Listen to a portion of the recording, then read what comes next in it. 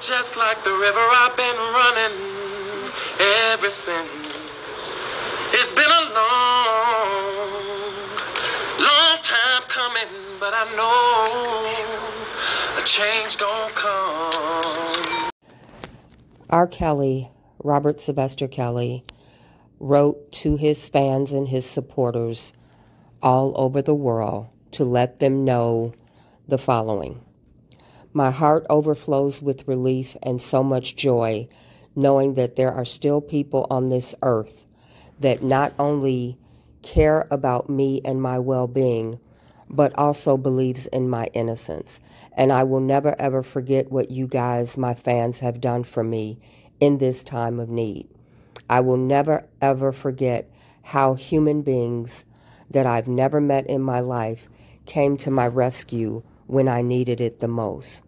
When the human beings that I've known and helped for many, many years going back has not stepped up to the plate for me in the midst of all the stones being thrown at me, except for a handful of family and friends that are fighting for me, and I thank God for them. My grandmama Robbie always told me, boy, God works in mysterious ways.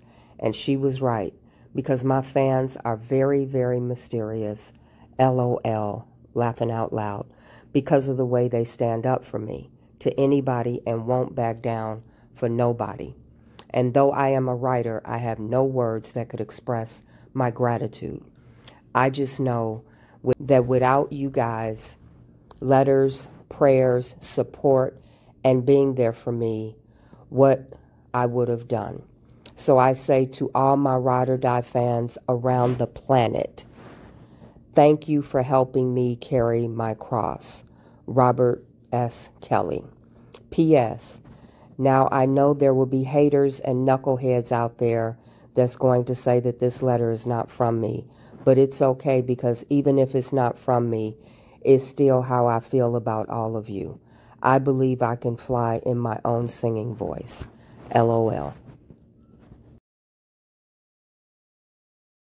Long time coming, but I know a change's got to come.